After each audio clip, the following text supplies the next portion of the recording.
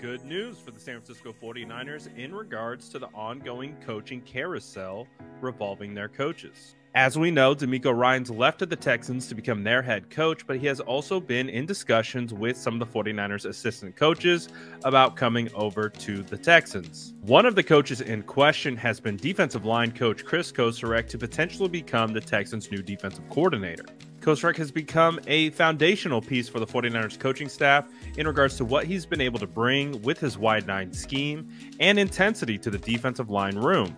So it would be a big-time loss for him to go to the Texans. However, we did get a report from Aaron Wilson, who covers the Texans, that Kris Kocurek will not be taking over the defensive coordinator position for the Texans and will remain with the San Francisco 49ers. This is huge news, especially with Steve Wilks interviewing today for the 49ers vacant defensive coordinator position. The fact that the San Francisco 49ers are able to keep Kris Kocurek is huge. Now, I would assume that we will find out pretty shortly who the new defensive coordinator is going to be, and if it's Steve Wilks, that's a good sign for the San Francisco 49ers.